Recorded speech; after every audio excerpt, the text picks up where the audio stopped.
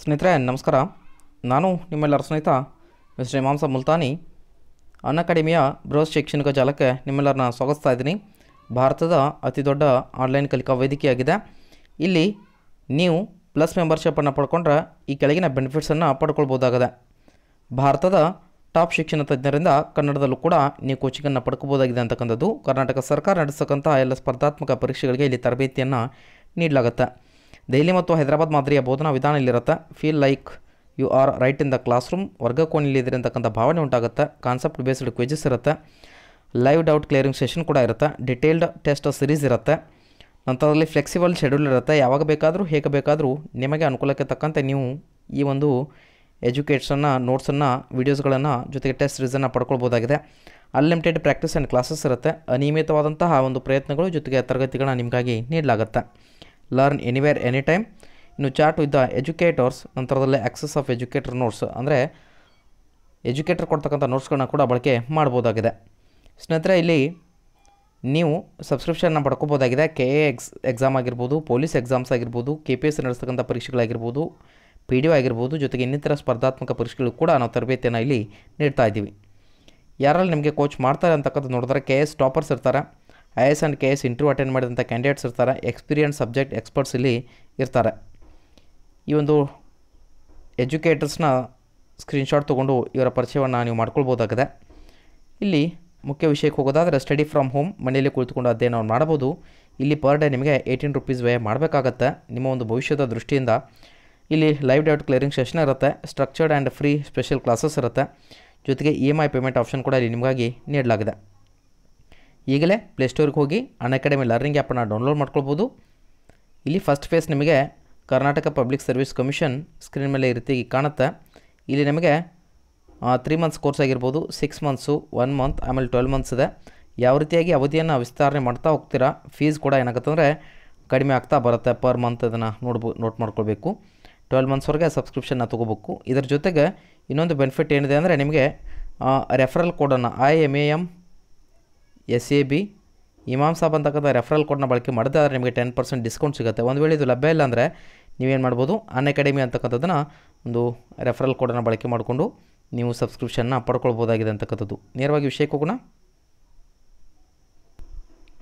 ಸ್ನೇಹಿತರೆ, ನಾನು ನಿಮ್ಮೆಲ್ಲರ ಸ್ನೇಹಿತ ಮಿಸ್ಟರ್ ಇಮಾಮ್ಸಬ್ ಮುಲ್ತಾನಿ, ಶೈಕ್ಷಣಿಕ ವಿದ್ಯಾರ್ಥಿ, D.Ed, B.Ed, MA. ಕರ್ನಾಟಕ ಶಿಕ್ಷಕರ ಅರ್ಹತಾ ಪರೀಕ್ಷೆಯನ್ನು ಪ್ರಥಮ ಮತ್ತು ದ್ವಿತೀಯ ಪತ್ರಿಕೆ 3 ಬಾರಿ ತೇರ್ಗಡೆಯನ್ನು ಹೊಂದಿದ್ದೇನೆ. ತದನಂತರದಲ್ಲಿ ಕೇಂದ್ರೀಯ ಶಿಕ್ಷಕರ ಅರ್ಹತಾ ಪರೀಕ್ಷೆ ಪ್ರಥಮ ಮತ್ತು ದ್ವಿತೀಯ ಪತ್ರಿಕೆ 2 ಬಾರಿ ತೇರ್ಗಡೆಯನ್ನು ಹೊಂದಿದ್ದೇನೆ. ಇನ್ನು ಕರ್ನಾಟಕ ಪೊಲೀಸ್ ಇಲಾಖೆ ನಡೆಸ್ತಕ್ಕಂಥ ಸಿವಿಲ್ ಮತ್ತು DR ಪರೀಕ್ಷೆಯಲ್ಲಿ ತಲಾ 1 ಬಾರಿ ತೇರ್ಗಡೆಯನ್ನು ಹೊಂದಿದ್ದೇನೆ. ಲಿಖಿತ ಪರೀಕ್ಷೆಯಲ್ಲಿ 2017ರಲ್ಲಿ ನಡೆದಂಥ ಪದವೀಧರ ಪ್ರಾಥಮಿಕ ಶಾಲಾ ಶಿಕ್ಷಕರ ನೇಮಕಾತಿ ಪರೀಕ್ಷೆಯಲ್ಲಿ ಕಲಬುರಗಿ ಮತ್ತು ಚಿಕ್ಕೋಡಿ ಶೈಕ್ಷಣಿಕ ಜಿಲ್ಲೆಗೆ ಅರ್ಹತಾ ಅಂಕವನ್ನು ಪಡೆದಿದ್ದೆ. ತದನಂತರದಲ್ಲಿ 2019ರಲ್ಲಿ ಬಳ್ಳಾರಿ ಜಿಲ್ಲೆಗೆ ಅರ್ಹತಾ ಅಂಕವನ್ನು ಪಡೆದಂಥ ಅನುಭವ ಇದೆ. ಈ ಒಂದು ಸಂಚಿಕೆಯಲ್ಲಿ KPSC ಅಂದರೆ ಕರ್ನಾಟಕ ಲೋಕಸೇವಾ ಆಯೋಗಕ್ಕೆ ಸಂಬಂಧಿಸಿದಂತೆ ಬಹುನಿರೀಕ್ಷಿತ ಮಾದರಿ ಪ್ರಶ್ನೆ ಪತ್ರಿಕೆಗಳು, ಪ್ರಚಲಿತ ವಿದ್ಯಮಾನಗಳಿಗೆ ಸಂಬಂಧಿಸಿದಂತೆ ಅಧ್ಯಯನ ಮಾಡಲಿದ್ದೇವೆ. ಸ್ನೇಹಿತರೆ, ಮೊದಲನೇ ಪ್ರಶ್ನೆ ಇಲ್ಲಿ ನಾನು ಕಂಟಿನ್ಯೂ ಮಾಡ್ತಾ ಇದ್ದೀನಿ ಸೀರೀಸನ್ನು. ಡಿಸೆಂಬರ್ ಸಂಚಿಕೆ ಜೊತೆಗೆ ಜನವರಿ ಸಂಚಿಕೆಗೆ ಸಂಬಂಧಪಟ್ಟಾಗೆ 2020ಗೆ ಸಂಬಂಧಪಟ್ಟಾಗೆ ಮಾಹಿತಿಯನ್ನು ಪಡ್ಕೊಳ್ಳಿದ್ದೇವೆ. ಪ್ರತಿ ವರ್ಷ ಅಂತಾರಾಷ್ಟ್ರೀಯ ಪರ್ವತ ದಿನವನ್ನು ಯಾವಾಗ ಆಚರಣೆ ಮಾಡಲಾಗುತ್ತೆ ಅಂತಕ್ಕಂಥದ್ದನ್ನು ಪ್ರಶ್ನೆಯನ್ನು ಕೇಳಿದ್ದಾರೆ. ಪ್ರತಿ ವರ್ಷ ಏನು ಅಂತಾರಾಷ್ಟ್ರೀಯ ಪರ್ವತ ಒಂದು ದಿನವನ್ನು ಯಾವಾಗ ಆಚರಣೆ ಮಾಡಲಾಗತ್ತೆ? ಎಸ್ ಸ್ನೇಹಿತರೆ, ಇಲ್ಲಿ ನಿಮಗೆ ಇರತಕ್ಕಂಥ ಆಯ್ಕೆಗಳು ಡಿಸೆಂಬರ್ 10, ಡಿಸೆಂಬರ್ 8, ಡಿಸೆಂಬರ್ 9, ಡಿಸೆಂಬರ್ 11. ಸರಿ ಉತ್ತರ ಯಾವುದು? ಎಸ್ ಸ್ನೇಹಿತರೆ, ನಿಮ್ಮ ಉತ್ತರ ಸರಿಯಾಗಿದೆ. ಡಿಸೆಂಬರ್ 11 ಉತ್ತರವನ್ನು ನೀಡ್ತಾ ಇರಬೇಕು. ಅಂತಾರಾಷ್ಟ್ರೀಯ ಪರ್ವತ ದಿನವನ್ನು ವಾರ್ಷಿಕವಾಗಿ ಡಿಸೆಂಬರ್ 11, 2019ರಂದು ಆಚರಿಸಲಾಗುತ್ತೆ. ಪರ್ವತಗಳ ಮಹತ್ವದ ಬಗ್ಗೆ ಜಾಗೃತಿ ಮೂಡಿಸುವುದರ ಸಲುವಾಗಿ ಅವಕಾಶಗಳ ಮೇಲೆ ಒಂದು ಕೇಂದ್ರೀಕರಿಸಲು ಮತ್ತು ಪರ್ವತಗಳ ಅಭಿವೃದ್ಧಿಗೆ ಒತ್ತು ನೀಡಲು ಈ ದಿನವನ್ನು ಆಚರಣೆ ಮಾಡಲಾಗುತ್ತೆ. ಅಂತಾರಾಷ್ಟ್ರೀಯ ಪರ್ವತ ದಿನ 2019ರ ವಿಷಯ ಏನಾಗಿತ್ತಂದರೆ ಯುವಕರಿಗೆ, ಇದನ್ನು ಕೂಡ ನೆನಪಿಟ್ಕೊಳ್ಳಿ, 2019ರ ಪರ್ವತ ಒಂದು ಅಂತಾರಾಷ್ಟ್ರೀಯ ಪರ್ವತ ದಿನ 2019ರ ವಿಷಯ ಅದಂದರೆ ಯುವಕರಿಗೆ ಪರ್ವತಗಳ ವಿಷಯ.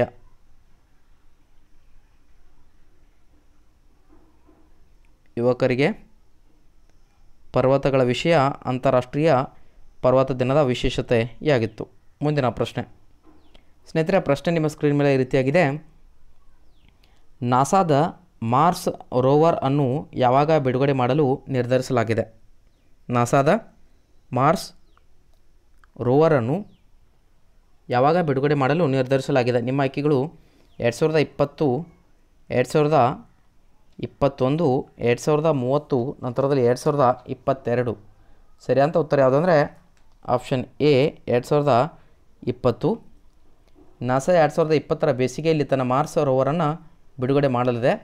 ರೋವರ್ ಕೆಂಪು ಗ್ರಹದಲ್ಲಿ ನಾಸಾದ ಕ್ಯೂರಿಯಾಸಿಟಿ ರೋವರ್ಗೆ ಸೇರಲಿದೆ. ನಾಸಾ 2 ರೋವರ್ಗಳನ್ನು ವಿಭಿನ್ನ ಪಾತ್ರಗಳನ್ನು ವ್ಯಾಖ್ಯಾನಿಸಿದೆ ಅಂತಕ್ಕಂಥದ್ದು ಕೂಡ ನೋಡ್ಬೋದು. ಮುಂದಿನ ಪ್ರಶ್ನೆಗೆ ಹೋಗೋಣ. ಪ್ರಶ್ನೆ ಸಂಖ್ಯೆ 23, ಅಂದರೆ ಸಿರೀಸ್ನ ಕಂಟಿನ್ಯೂ ಮಾಡ್ತಾ ಇದ್ದೇನೆ. ದಕ್ಷಿಣ ಆಫ್ರಿಕಾನ ಕ್ರಿಕೆಟ್ನ ಮೊದಲ ನಟನಾ ನಿರ್ದೇಶಕನಾಗಿ ಯಾರು ನೇಮಕಗೊಂಡಿದ್ದಾರೆ ಅಂತೇಳಿ ಪ್ರಶ್ನೆಯನ್ನು ಕೇಳಲಾಗಿದೆ. ನಿಮ್ಮ ಆಯ್ಕೆಗಳು Harshal Gibbs, AB de Villiers, Kevin Pietersen, Graeme Smith.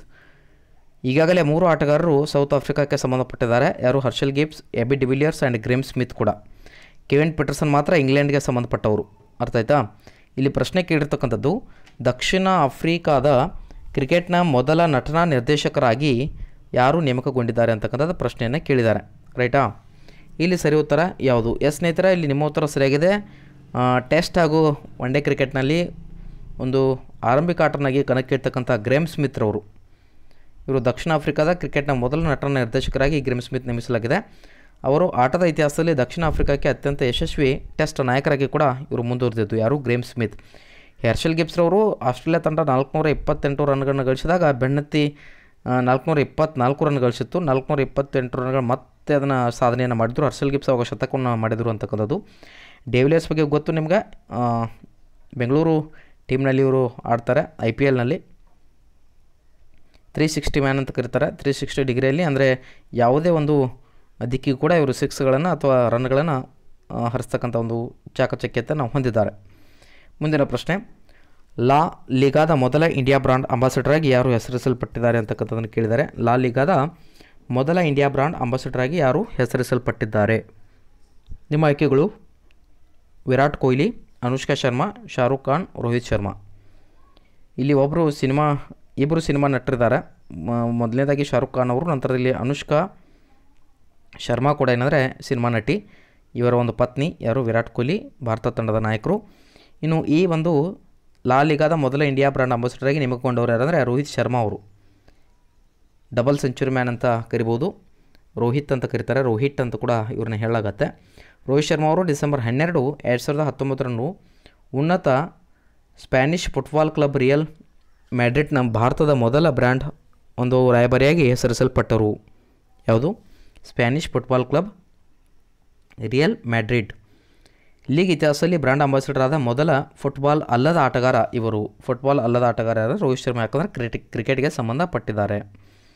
ಮುಂದಿನ ಪ್ರಶ್ನೆ, ಜಾಗಾ ಮಿಷನ್ಗಾಗಿ ವಿಶ್ವ ಆವಾಸಸ್ಥಾನ ಪ್ರಶಸ್ತಿಯನ್ನು ಗೆದ್ದ ರಾಜ್ಯ ಯಾವುದು ಅಂತ ಕೇಳಿದ್ದಾರೆ. ನಿಮ್ಮ ಆಯ್ಕೆಗಳು ಬಿಹಾರ ಕೊಡಲಾಗಿದೆ, ಪಂಜಾಬ, ಒಡಿಶಾ ಮತ್ತು ಕರ್ನಾಟಕವನ್ನು ನೀಡಲಾಗಿದೆ. ಸರಿ ಉತ್ತರ ಯಾವುದು? ಉತ್ತರಗಳನ್ನ ನೀಡ್ತಾ ಇರಬೇಕು. ಇಲ್ಲಿ ಸರಿಯಾದ ಉತ್ತರ ಯಾವುದು? ನಿಮ್ಮ ಉತ್ತರ ಸರಿಯಾಗಿದೆ. Option C ಯಾವುದಂದರೆ Odisha. ಈ ಪ್ರಶಸ್ತಿಯನ್ನು ಬ್ರಿಟನ್ನಲ್ಲಿರುವ UN ಆವಾಸಸ್ಥಾನದ ಸಹಾಯದಿಂದ ನೀಡಲಾಗುತ್ತೆ. ಪ್ರಪಂಚದಾದ್ಯಂತ ನವೀನ, ಮಹೋನ್ನತ ಮತ್ತು ಕ್ರಾಂತಿಕಾರಿ ವಸತಿ ಕಲ್ಪನೆಗಳು, ಯೋಜನೆಗಳು ಮತ್ತು ಕಾರ್ಯಕ್ರಮಗಳನ್ನು ಗುರುತಿಸಿ ಈ ಪ್ರಶಸ್ತಿಯನ್ನು ನೀಡಲಾಗುತ್ತೆ. ಮುಂದಿನ ಒಂದು ಪ್ರಶ್ನೆ, ಸ್ನೇಹಿತರ ಪ್ರಶ್ನೆ ಈ ರೀತಿಯಾಗಿದೆ. ಕೆಳಗಿನವುಗಳಲ್ಲಿ ಯಾವುದು ಇತ್ತೀಚೆಗೆ ಪಪುವಾ ನ್ಯೂಗಿನಿಯಿಂದ ಬೇರ್ಪಟ್ಟಿದೆ ಮತ್ತು ಹೊಸ ದೇಶವಾಗಲು ಮತ ಚಲಾಯಿಸಿದೆ ಅಂತಕ್ಕಂಥದ್ದನ್ನು ಕೇಳಿದ್ದಾರೆ. ಇಲ್ಲಿ ಮೊದಲನೇದಾಗಿ ಕೋಪ್ ನೋಬ್ರಡ್ ಅಂತಕ್ಕಂಥದ್ದು, ಜೂಲಿ ಆ್ಯಂಡ್ಸನ್, ಬೌಗೆ ನ್ಯೂಲೆ. 3 ಆಯ್ಕೆ ಇದೆ, ಒಂದು ಆಯ್ಕೆ ಇಲ್ಲ. ಮೇಲಿನ ಯಾವುದೋ ಅಲ್ಲ ಅಂತಕ್ಕಂಥದ್ದನ್ನ ನೋಟ್ ಮಾಡ್ಕೊಳ್ಳಿ. ಇಲ್ಲಿ ಸರಿಯಾದ ಉತ್ತರ ಯಾವುದು? ಈ 3 ಆಯ್ಕೆಗಳಲ್ಲಿ ಈ ಕೆಳಗಿನವರಲ್ಲಿ ಯಾವುದು ಇತ್ತೀಚೆಗೆ ಪಪುವಾ ನ್ಯೂಗಿನಿಯಿಂದ ಬೇರ್ಪಟ್ಟಿದೆ ಮತ್ತು ಹೊಸ ದೇಶವಾಗಲು ಮತ ಚಲಾಯಿಸಿದೆ? ಸರಿಯಾದ ಉತ್ತರ ಸ್ನೇಹಿತರೆ, ನಿಮ್ಮ ಉತ್ತರ ಸರಿಯಾಗಿದೆ. ಆಪ್ಷನ್ ಸಿ ಬೌಗೆ ನ್ಯೂಲೆ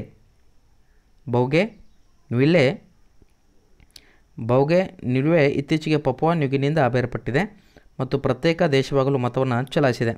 ಸುಮಾರು 1,80,067 ಜನರು ಪಪುವಾ ನ್ಯೂಗಿನಿಯಿಂದ ಬೇರ್ಪಟ್ಟಿದ್ದಕ್ಕಾಗಿ ಮತವನ್ನು ಚಲಾಯಿಸಿದರು. ಮುಂದಿನ ಪ್ರಶ್ನೆ ಅತ್ಯಂತ ಮಹತ್ವಪೂರ್ಣವಂಥ ಪ್ರಶ್ನೆ. ಸಾಮಾನ್ಯವಾಗಿ ನಾವು ಸರ್ಚ್ ಮಾಡ್ತಿರ್ತೀವಿ ಗೂಗಲಲ್ಲಿ ವ್ಯಕ್ತಿಗಳನ್ನು. 2019ರಲ್ಲಿ ಇಂಟರ್ನೆಟ್ನಲ್ಲಿ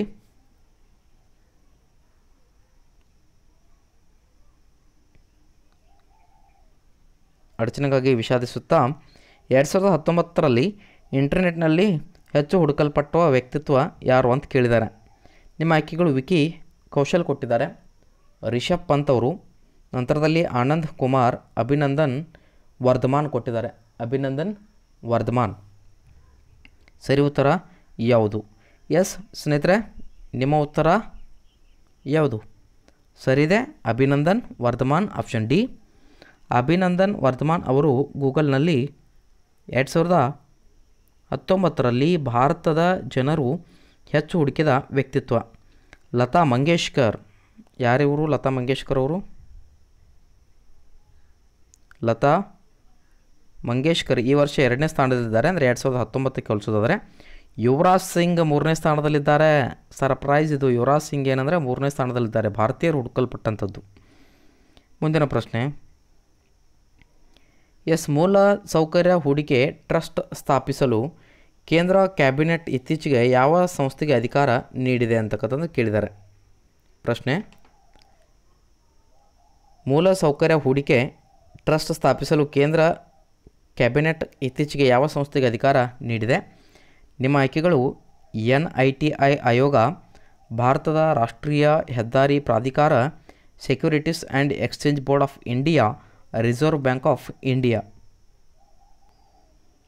ಸ್ನೇಹಿತರೆ, ಕೊಟ್ಟಿರ್ತಕ್ಕಂಥ ಆಯ್ಕೆಗಳಲ್ಲಿ ಸರಿಯಾದಂಥ ಉತ್ತರ ಯಾವುದಂದರೆ ಭಾರತದ ರಾಷ್ಟ್ರೀಯ ಹೆದ್ದಾರಿ ಪ್ರಾಧಿಕಾರ, ಆಪ್ಷನ್ ಬಿ. ಇದನ್ನು NHAI ಅಂತ ಕರೀತಾರೆ. NHAI. ಏನಂದರೆ ನ್ಯಾಷನಲ್, ಎಚ್ ಅಂದರೆ ಹೈವೇ, ಎ ಅಂದರೆ authority of India ಅಂತಾಗುತ್ತೆ. NHAI, national highway authority of India, ಅಥವಾ ಕನ್ನಡದಲ್ಲಿ ಭಾರತದ ರಾಷ್ಟ್ರೀಯ ಹೆದ್ದಾರಿ ಪ್ರಾಧಿಕಾರ. ಕೇಂದ್ರ ಸಂಪುಟದ ಇತ್ತೀಚೆಗೆ securities and exchange board of India ಮಾರ್ಗಸೂಚಿಗಳನ್ನು ಆಧರಿಸಿ ಭಾರತದ ರಾಷ್ಟ್ರೀಯ ಹೆದ್ದಾರಿ ಪ್ರಾಧಿಕಾರಕ್ಕೆ NHAI ಇನ್ಫ್ರಾಸ್ಟ್ರಕ್ಚರ್ ಇನ್ವೆಸ್ಟ್ಮೆಂಟ್ ಟ್ರಸ್ಟ್ ಅನ್ನು ಸ್ಥಾಪಿಸಲು ಅಧಿಕಾರ ನೀಡಿದೆ. ಏನನ್ನು ಸ್ಥಾಪಿಸುವ ಸಲುವಾಗಿ? ಇನ್ಫ್ರಾಸ್ಟ್ರಕ್ಚರ್ ಇನ್ವೆಸ್ಟ್ಮೆಂಟ್ ಟ್ರಸ್ಟ್ ಅಂತ ಕರೀತಾರೆ, INVIT. ನೆನ್ಪಿಟ್ಕೊಳ್ಳಿ, ಇನ್ಫ್ರಾಸ್ಟ್ರಕ್ಚರ್ ಇನ್ವೆಸ್ಟ್ಮೆಂಟ್ ಟ್ರಸ್ಟ್ ಮೂಲ ಸೌಕರ್ಯ ಹೂಡಿಕೆ ಟ್ರಸ್ಟನ್ನು ಸ್ಥಾಪಿಸಲು ಅವಕಾಶವನ್ನು ಭಾರತ ರಾಷ್ಟ್ರೀಯ ಹೆದ್ದಾರಿ ಪ್ರಾಧಿಕಾರಕ್ಕೆ ನೀಡಲಾಗಿದೆ. ಮುಂದಿನ ಪ್ರಶ್ನೆ. ಅತ್ಯಾಚಾರಿಗಳಿಗೆ 21 ದಿನಗಳಲ್ಲಿ ಮರಣದಂಡನೆ ವಿಧಿಸುವ ಮಸೂದೆಯನ್ನು ಅಂಗೀಕರಿಸಿದ ಮೊದಲ ರಾಜ್ಯ ಯಾವುದು? ಅತ್ಯಾಚಾರಗಳಿಗೆ 21 ದಿನಗಳಲ್ಲಿ ಮರಣದಂಡನೆ ವಿಧಿಸುವ ಮಸೂದೆಯನ್ನು ಅಂಗೀಕರಿಸಿದ ಮೊದಲ ರಾಜ್ಯ ಯಾವುದು? ನಿಮ್ಮ ಆಯ್ಕೆಗಳು ಮಧ್ಯಪ್ರದೇಶ, ಆಂಧ್ರ ಪ್ರದೇಶ, ದೆಹಲಿ ಮತ್ತು ಉತ್ತರ ಪ್ರದೇಶ. ಸರಿ ಉತ್ತರ ಯಾವುದು? ಸ್ನೇಹಿತರೆ, ನಿಮ್ಮ ಉತ್ತರ ಸರಿಯಾಗಿದೆ, ಆಪ್ಷನ್ ಬಿ, ಆಂಧ್ರ ಪ್ರದೇಶ. ಯಾವುದು? ಆಂಧ್ರ ಪ್ರದೇಶ. ಆಂಧ್ರ ಪ್ರದೇಶ ವಿಧಾನಸಭೆ 2019 ಡಿಸೆಂಬರ್ 13ರಂದು ಆಂಧ್ರ ಪ್ರದೇಶದ ದಿಶಾ ಮಸೂದೆಯನ್ನು ಅಂಗೀಕರಿಸಿತು. ಯಾವ ಮಸೂದೆ?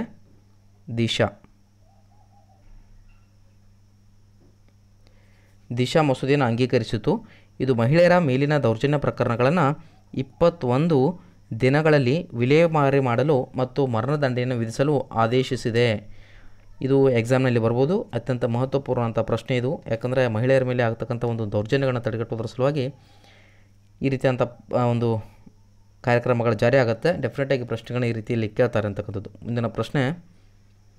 ಇನ್ನರ್ ಲೈನ್ ಪರವಾನಗಿಯನ್ನು ಎಷ್ಟು ರಾಜ್ಯಗಳಲ್ಲಿ ಜಾರಿಗೆ ತರಲಾಗಿದೆ? ಪ್ರಶ್ನೆ. ಇನ್ನರ್ ಲೈನ್ ಪರವಾನಗಿಯನ್ನು ಎಷ್ಟು ರಾಜ್ಯಗಳಲ್ಲಿ ಜಾರಿಗೆ ತರಲಾಗಿದೆ? 3, 4, 5 ಮತ್ತು 6. ಸರಿಯಾದ ಉತ್ತರ ಯಾವುದಂದರೆ ಆಪ್ಷನ್ 4, ಅಂದರೆ ಆಪ್ಷನ್ ಬಿ 4 ಸರಿಯಾದ ಉತ್ತರ. ಇಲ್ಲಿ ಯಾವುದು? ಆಪ್ಷನ್ ಬಿ ಸರಿಯಾದ ಉತ್ತರ. ಅಧ್ಯಕ್ಷರು ಅಂದರೆ ಭಾರತದ ಪ್ರೆಸಿಡೆಂಟ್ ಯಾರಿದ್ದಾರೆ? ರಾಮನಾಥ್ ಕೋವಿಂದ್ ಅವರ ಒಂದು ಸಹಿಯೊಂದಿಗೆ ಮಣಿಪುರದಲ್ಲಿ, ಯಾವ ಸ್ಥಳದಲ್ಲಿ? ಮಣಿಪುರದಲ್ಲಿ ಒಂದು ಇನ್ನರ್ ಲೈನ್ ಪರ್ಮಿಟ್ ಜಾರಿಗೆ ಬಂದಿತ್ತು. ಈಗ ಈಶಾನ್ಯದ 4 ರಾಜ್ಯಗಳಲ್ಲಿ ಅರುಣಾಚಲ ಪ್ರದೇಶ್, ಈಶಾನ್ಯದ 4 ರಾಜ್ಯಗಳಂದರೆ ಯಾವ್ಯಾವ ಬರ್ತದೆ ಅಂದರೆ ಮೊದಲನೇದಾಗಿ ಅರುಣಾಚಲ್ ಪ್ರದೇಶ್ ಬರ್ತದೆ, ನಂತರದಲ್ಲಿ ಮಿಜೋರಾಂ ಬರ್ತದೆ, ನಂತರದಲ್ಲಿ ನಾಗಾಲ್ಯಾಂಡ್, ಕೊನೆಯದಾಗಿ ಯಾವುದು ಮಣಿಪುರ. ಯಾವುದು ಮಣಿಪುರ. ಇನ್ನರ್ ಲೈನ್ ಪರವಾನಗಿಯನ್ನು ಎಷ್ಟು ರಾಜ್ಯಗಳಿಗೆ ವಿಸ್ತರಿಸಲಾಗಿದೆ ಅಂದರೆ ಅರುಣಾಚಲ ಪ್ರದೇಶ, ಮಿಜೋರಾಂ, ನಾಗಾಲ್ಯಾಂಡ್ ಮತ್ತು ಮಣಿಪುರ ಇಲ್ಲಿ ಇನ್ನರ್ ಲೈನ್ ಪರವಾನಗಿಯನ್ನು ಜಾರಿಗೆ ತರಲಾಗಿದೆ. ಮುಂದಿನ ಪ್ರಶ್ನೆ, ಸಾರ್ವತ್ರಿಕ ಆರೋಗ್ಯ ವ್ಯಾಪ್ತಿ ದಿನವನ್ನು ಯಾವಾಗ ಆಚರಿಸಲಾಗುತ್ತದೆ ಅಂತೇಳಿ ಪ್ರಶ್ನೆಯನ್ನು ಕೇಳಿದ್ದಾರೆ. ಸಾರ್ವತ್ರಿಕ ಆರೋಗ್ಯ ವ್ಯಾಪ್ತಿ ದಿನ ನಿಮ್ಮ ಆಯ್ಕೆಗಳು ಡಿಸೆಂಬರ್ 11, ಡಿಸೆಂಬರ್ 8, ಡಿಸೆಂಬರ್ 14, ಡಿಸೆಂಬರ್ 12. ಸರಿಯಾದ ಉತ್ತರ ಯಾವುದು? ಸ್ನೇಹಿತರೆ, ಉತ್ತರವನ್ನು ನೀಡ್ತಾ ಇರಿ, ಒಳ್ಳೆಯ ಪ್ರಯತ್ನ. ಇಲ್ಲಿ ನಿಮ್ಮ ಉತ್ತರ ಸರಿ ಇದೆ ಸ್ನೇಹಿತರೆ. ಡಿಸೆಂಬರ್ 12 ಸಾರ್ವತ್ರಿಕ ಆರೋಗ್ಯ ವ್ಯಾಪ್ತಿ ದಿನವನ್ನು ಪ್ರತಿ ವರ್ಷ ಡಿಸೆಂಬರ್ 12 ಡಿಸೆಂಬರ್ 12 ಆಚರಣೆ ಮಾಡಲಾಗುತ್ತೆ ಪ್ರತಿ ವರ್ಷವೂ ಕೂಡ. ಈ ದಿನದ ಉದ್ದೇಶ ಏನಾಗಿತ್ತು ಅಂದರೆ ಸಾರ್ವಜನಿಕ ಆರೋಗ್ಯ ರಕ್ಷಣೆ ಅಗತ್ಯವನ್ನು ಒತ್ತಿ ಹೇಳುವುದು. ಇದು ಕೂಡ ಪ್ರಶ್ನೆ ಕೇಳ್ಬೋದು. ಸಾರ್ವತ್ರಿಕ ಆರೋಗ್ಯ ವ್ಯಾಪ್ತಿ ದಿನದ ಉದ್ದೇಶ ಏನಾಗಿತ್ತು ಅಂದರೆ ಮೊದಲನೇದಾಗಿ ಸಾರ್ವತ್ರಿಕ ಆರೋಗ್ಯ ರಕ್ಷಣೆಯ ಅಗತ್ಯತೆಯನ್ನು ಒತ್ತಿ ಹೇಳುವುದು ಮತ್ತು ಇನ್ನೊಂದೇನೆಂದರೆ ಬಲವಾದ ಆರೋಗ್ಯ ವ್ಯವಸ್ಥೆಯನ್ನು ಒದಗಿಸುವುದು.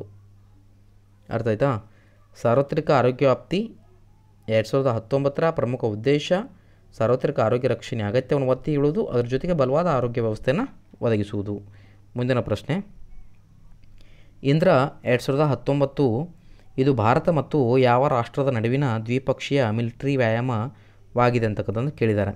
ನಿಮ್ಮ ಆಯ್ಕೆಗಳು ಚೀನಾ, ರಷ್ಯಾ, ಜಪಾನ್, ಶ್ರೀಲಂಕಾ. ಸರಿಯಾದ ಉತ್ತರ ಯಾವುದು? ಸ್ನೇಹಿತರೆ, ನಿಮ್ಮ ಉತ್ತರ ಸರಿಯಾಗಿದೆ. ಇಲ್ಲಿ ಆಪ್ಷನ್ ಬಿ ಯಾವುದಂದರೆ ರಷ್ಯಾ. ಯಾವುದು? ರಷ್ಯಾ. ಇದು ಇಂದಿರಾ 2019 ಭಾರತ ಮತ್ತು ರಷ್ಯಾ ನಡುವಿನ ದ್ವಿಪಕ್ಷೀಯ ಮಿಲಿಟರಿ ವ್ಯಾಯಾಮವಾಗಿದ್ದು ಇದು ಡಿಸೆಂಬರ್ 10ರಿಂದ 19 ಮತ್ತು 2019ರವರೆಗೆ ಬಾಬಿನಾ, ಪುಣೆ ಮತ್ತು ಗೋವಾದಲ್ಲಿ ನಡೀತಿದೆ ಅಂತಕ್ಕಂಥದ್ದು ನಡೆದಿದೆ. ಈ ವ್ಯಾಯಾಮವು ಯಾಂತ್ರೀಕೃತ ಸ್ಪರ್ಧೆಗಳು, ಯುದ್ಧ ಮತ್ತು ಸಾರಿಗೆ ವಿಮಾನಗಳ ಮತ್ತು ಭಾರತ ಮತ್ತು ರಷ್ಯಾದ ಸಶಸ್ತ್ರ ಪಡೆಗಳ ಹಡಗುಗಳ ಭಾಗವಹಿಸುವಿಕೆಗೆ ಸಾಕ್ಷಿಯಾಗಿದೆ. ಮುಂದಿನ ಪ್ರಶ್ನೆ, ಭಾರತದ ಜಂಟಿ ಆಯೋಗದ ಸಭೆ ನಡೆಸಿ 2019ರಲ್ಲಿ ಡಿಸೆಂಬರ್ 13ರಂದು ಯಾವ ರಾಷ್ಟ್ರದೊಂದಿಗೆ 3 ಒಪ್ಪಂದಗಳಿಗೆ ಸಹಿ ಹಾಕಿತು?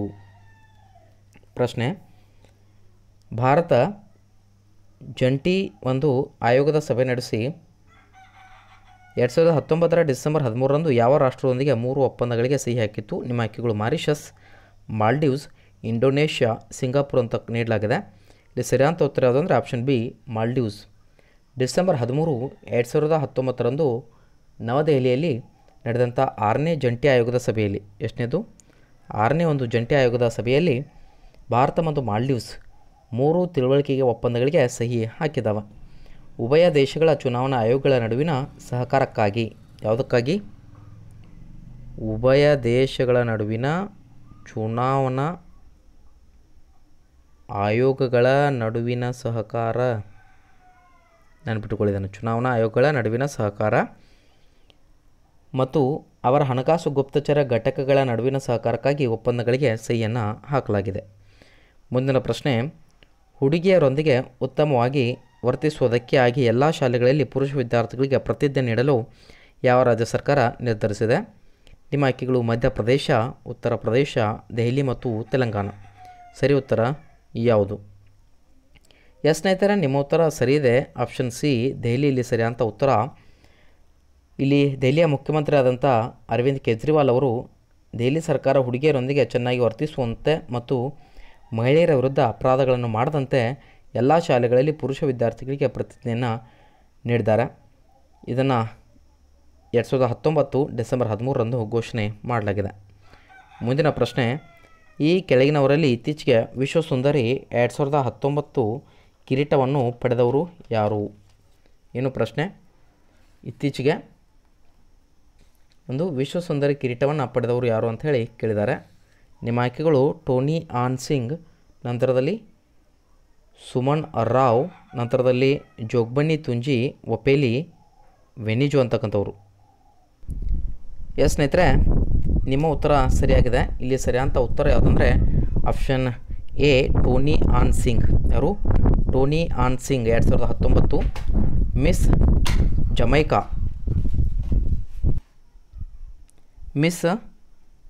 ಜಮೈಕಾ ಟೋನಿ ಆನ್ ಸಿಂಗ್ ವಿಶ್ವಸುಂದರಿ 2019 ಒಂದು ಪ್ರಶಸ್ತಿಯನ್ನು ಇವರು ಗೆದ್ದಿದ್ದಾರೆ.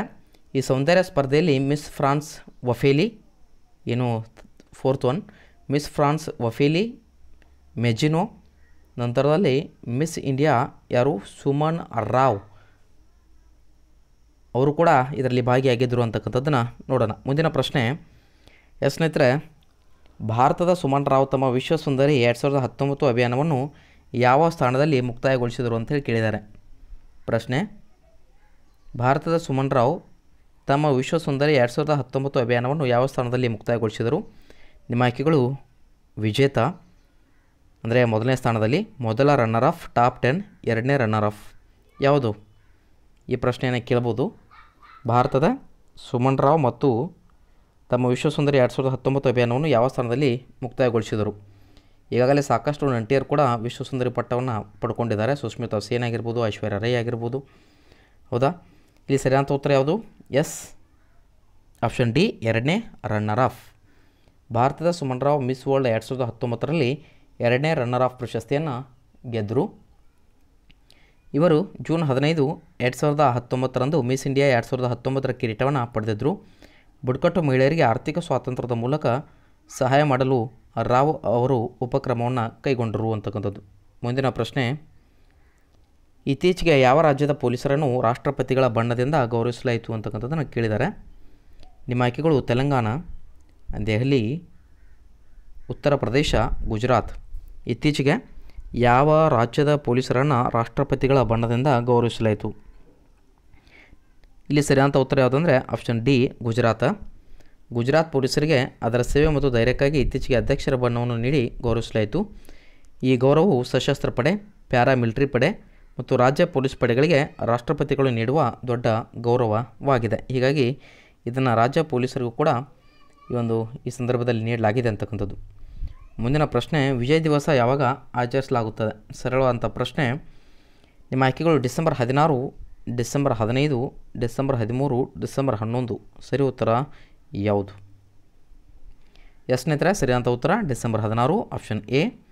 1971 ಯುದ್ಧದಲ್ಲಿ ಭಾರತ ಪಾಕಿಸ್ತಾನದ ವಿರುದ್ಧ ಜಯವನ್ನು ಸಾಧಿಸಿದ ನೆನಪಿಗಾಗಿ ಪ್ರತಿ ವರ್ಷ ಡಿಸೆಂಬರ್ 16ನೇ ಒಂದು ತಾರೀಕು ವಿಜಯ್ ದಿವಸ್ ಅಂತೇಳಿ ಆಚರಣೆ ಮಾಡ್ತಾಯಿದ್ದೇವೆ. ಭಾರತದ ಒಂದು ಗೆಲುವು ಪೂರ್ವ ಪಾಕಿಸ್ತಾನವನ್ನು ಸ್ವತಂತ್ರಗೊಳಿಸಿತು ಮತ್ತು ಸ್ವತಂತ್ರ ಬಾಂಗ್ಲಾದೇಶದ ರಚನೆಗೆ ಕೂಡ ದಾರಿ ಮಾಡಿಕೊಟ್ಟಿದೆ ಅಂತಕ್ಕಂಥದ್ದನ್ನು ಇಲ್ಲಿ ನೆನಪಿಡಬೇಕಾಗತ್ತೆ.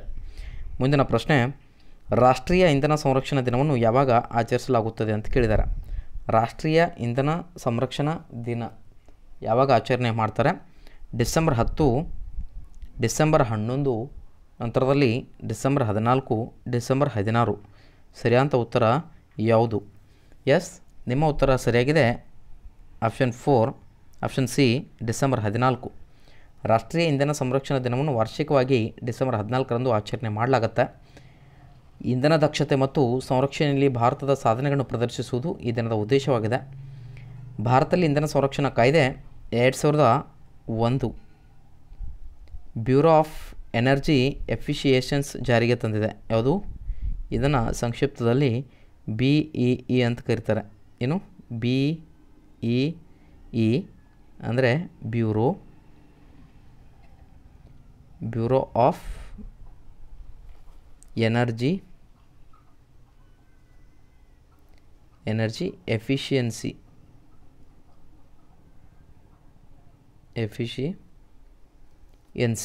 ಇಂಧನ ದಕ್ಷತೆ ಮತ್ತು ಸಂರಕ್ಷಣೆ. ಮುಂದಿನ ಪ್ರಶ್ನೆ, ಶ್ರೀರಾಮ್ ಲಾಗೂ ಡಿಸೆಂಬರ್ 17ರಂದು ತಮ್ಮ 92ನೇ ವಯಸ್ಸಿನಲ್ಲಿ ನಿಧನರಾದರು. ಅವರು ಕೆಳಗಿನ ಯಾವ ಭಾಷೆಯ ರಂಗಭೂಮಿ ಶ್ರೇಷ್ಠ ನಟರಲ್ಲಿ ಒಬ್ಬರು ಅಂತಕ್ಕಂಥದ್ದನ್ನು ಕೇಳಿದ್ದಾರೆ.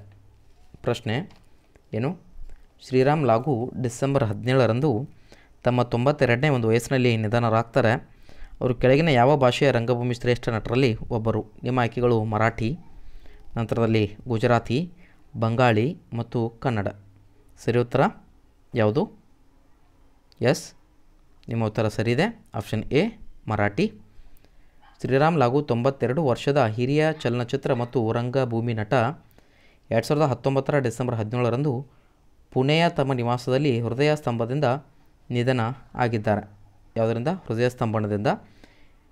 20ನೇ ಶತಮಾನದ ತಿರುವಿನಲ್ಲಿ ಅವರು ಶ್ರೇಷ್ಠ ಮರಾಠಿ ರಂಗನಟರಲ್ಲಿ ಒಬ್ಬರೆಂದು ಪರಿಗಣಿಸಲಾಗಿದೆ. ಮುಂದಿನ ಪ್ರಶ್ನೆ ಸಂಖ್ಯೆ 41. ಟಾಟಾ ಸನ್ಸ್ನ ಕಾರ್ಯನಿರ್ವಾಹಕ ಅಧ್ಯಕ್ಷರಾಗಿ ಪುನಃ ನೇಮಕರಾದವರು ಯಾರು ಅಂತ ಕೇಳಿದರೆ ರತನ್ ಟಾಟಾ, ಸೈರಸ್ ಮಿಸ್ತ್ರಿ, ನಟರಾಜನ್ ಚಂದ್ರಶೇಖರನ್, ವೇಣು ಶ್ರೀನಿವಾಸನ್. ಸರಿ ಉತ್ತರ ಎಸ್. ನಿಮ್ಮ ಉತ್ತರ ಸರಿಯಾಗಿದೆ. ಇಲ್ಲಿ ಸರಿಯಾದ ಉತ್ತರ ಯಾವುದು? ಒಂದು ನಿಮಿಷ, ಕ್ವಶನ್ ಜಂಪ್ ಆಗಿದೆ ಅನಿಸುತ್ತೆ. ಎಸ್, ಸರಿಯಾದ ಉತ್ತರ ಯಾವುದು? Option B, Cyrus Mistry. NCLAT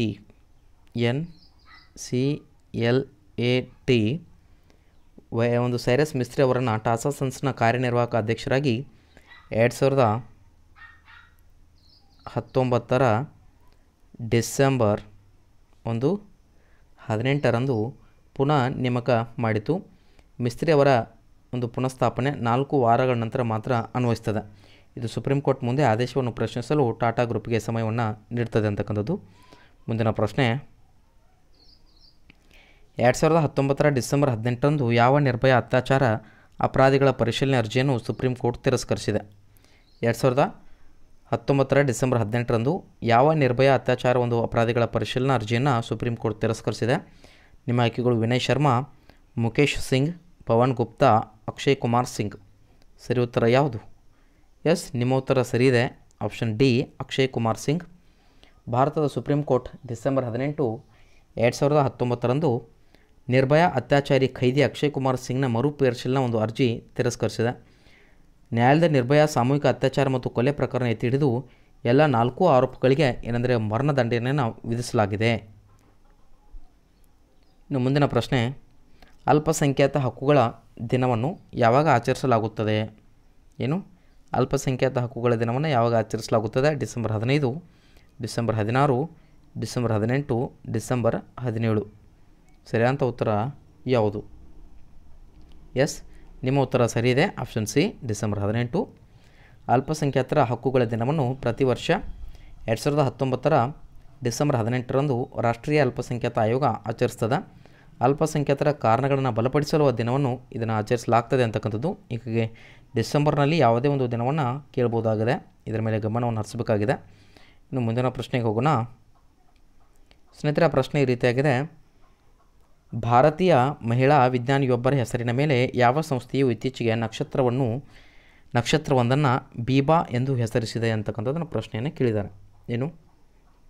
ಭಾರತೀಯ ಮಹಿಳಾ ವಿಜ್ಞಾನಿಯೊಬ್ಬರ ಹೆಸರಿನ ಮೇಲೆ ಯಾವ ಸಂಸ್ಥೆಯು ಇತ್ತೀಚೆಗೆ ನಕ್ಷತ್ರವೊಂದನ್ನು ಬೀಬಾ ಎಂದು ಹೆಸರಿಸಿದೆ? ನಿಮ್ಮ ಆಯ್ಕೆಗಳು NASA, ISRO, IAU, space X ಅಂತಕ್ಕಂಥದ್ದು. ಸರಿ ಉತ್ತರ ಯಾವುದು? ಎಸ್, ನಿಮ್ಮ ಉತ್ತರ ಸರಿಯಿದೆ. IAU, option C. IAU the ಅಂತಾರಾಷ್ಟ್ರೀಯ ಖಗೋಳಶಾಸ್ತ್ರದ ಒಕ್ಕೂಟ. ಏನು? ಅಂತಾರಾಷ್ಟ್ರದ ಖಗೋಳಶಾಸ್ತ್ರದ ಒಕ್ಕೂಟ ಏನು ಮಾಡ್ತಂದರೆ ಇತ್ತೀಚೆಗೆ ನಕ್ಷತ್ರವೊಂದಕ್ಕೆ ಬೀಬಾ ಎಂದು ಹೆಸರಿಟ್ಟಿದೆ. ಏನಂತ ಹೆಸರಿಟ್ಟಿದೆ? ಬೀಬಾ. ಭಾರತೀಯ ಮಹಿಳಾ ವಿಜ್ಞಾನಿ ಬೀಬಾ ಚೌಧರಿ ಇವರು ಯಾವುದಕ್ಕೆ ಸಂಬಂಧಿಸಿದಂದರೆ ಉಪಪರಮಾಣು ಕಣ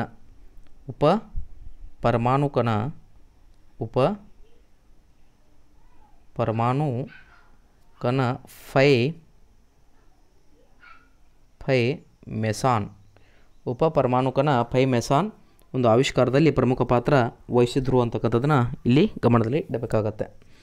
ಮುಂದಿನ ಪ್ರಶ್ನೆ, ಪ್ರತಿ ವರ್ಷ ಅಂತಾರಾಷ್ಟ್ರೀಯ ಒಂದು ವಲಸಿಗರ ದಿನವನ್ನು ಯಾವಾಗ ಆಚರಿಸಲಾಗುತ್ತದೆ ಅಂತ ಕೇಳಿದ್ದಾರೆ. ಪ್ರತಿ ವರ್ಷ ಅಂತಾರಾಷ್ಟ್ರೀಯ ವಲಸಿಗರ ದಿನವನ್ನು ಯಾವಾಗ ಆಚರಿಸಲಾಗುತ್ತದೆ? ನಿಮ್ಮ ಆಯ್ಕೆಗಳು December 16, December 17, December 18, December 19. S ಸ್ನೇಹಿತರೆ, ಇಲ್ಲಿ ಕೂಡ ಸರಿಯಾದ ಉತ್ತರ ಯಾವುದಂದರೆ ಡಿಸೆಂಬರ್ 18, ಆಪ್ಷನ್ ಸಿ. ಇಲ್ಲಿ ಡಿಸೆಂಬರ್ 18 ಅಂತಾರಾಷ್ಟ್ರೀಯ ವಲಸಿಗರ ದಿನವನ್ನು ವಾರ್ಷಿಕವಾಗಿ 18ನೇ ಒಂದು ಡಿಸೆಂಬರ್ ಆಚರಣೆ ಮಾಡಲಾಗತ್ತೆ. ಈ ದಿನವನ್ನು 2000ರಲ್ಲಿ ಸ್ಥಾಪಿಸಲಾಯಿತು ಅಂತಕ್ಕಂಥದ್ದು. ಯಾವಾಗ? 2000ದಿಂದ ನಾವು ಇದನ್ನು ಆಚರಣೆ ಮಾಡ್ತಾ ಬರ್ತಾಯಿದ್ದೀವಿ. ಸ್ನೇಹಿತರೆ, ಇಲ್ಲಿವರೆಗೆ ಸುಮಾರು ಮಹತ್ವಪೂರ್ಣವಂಥ ಪ್ರಶ್ನೆಗಳನ್ನು 20 ಪ್ರಶ್ನೆಗಳನ್ನು ನಾವು ಚರ್ಚೆ ಮಾಡಿದ್ದೇವೆ. ಪ್ರಚಲಿತ ವಿದ್ಯಮಾನಗಳಿಗೆ ಸಂಬಂಧಪಟ್ಟಾಗೆ ಮೊದಲನೇ ಬಾರಿಗೆ ನಮ್ಮ ಚಾನಲ್ನ ವೀಕ್ಷಿಸ್ತಾ ಇದ್ದರೆ ದಯವಿಟ್ಟು ಚಾನಲ್ನ ಸಬ್ಸ್ಕ್ರೈಬ್ ಮಾಡಿ, ಪಕ್ಕದಲ್ಲಿರ್ತಕ್ಕಂಥ ಬೆಲ್ ಐಕನ್ನ ಪ್ರೆಸ್ ಮಾಡಿ ಮುಂದೆ ಬರ್ತಕ್ಕಂಥ ವಿಡಿಯೋಗಳಿಗಾಗಿ ನೋಟಿಫೈ ಆಗಿರಿ. ಪ್ರಚಲಿತ ವಿದ್ಯಮಾನಗಳೆಲ್ಲವನ್ನು ನಾನು ವಿಡಿಯೋಗಳ ಮುಖಾಂತರ ಈ ಒಂದು ಚಾನಲ್ ಮುಖಾಂತರ ನಿಮಗೆ ನೀಡಲಿಕ್ಕೆ ಪ್ರಯತ್ನವನ್ನು ಪಡ್ತೀನಿ. ಸೊ ನಿಮ್ಮ ಏನೇ ಫೀಡ್ಬ್ಯಾಕ್ ಇದ್ದರೂ ಕೂಡ ಕಮೆಂಟ್ ಬಾಕ್ಸ್ನಲ್ಲಿ ಹಾಕಿ, ಆ ಫೀಡ್ಬ್ಯಾಕ್ನ ಅನ್ವಯ ನಿಮ್ಮ ಒಂದು ಮಹತ್ವಪೂರ್ಣವಂಥ ವಿಡಿಯೋಗಳನ್ನ ತರಲಿಕ್ಕೆ ಪ್ರಯತ್ನವನ್ನು ಪಡ್ತೀವಿ. ವಿಡಿಯೋ ವೀಕ್ಷಿಸಿದಂಥ ಎಲ್ಲ ಅಭ್ಯರ್ಥಿಗಳಿಗೆ ಧನ್ಯವಾದಗಳು. ನಿಮ್ಮ ದಿನ ಶುಭವಾಗಿರಲಿ.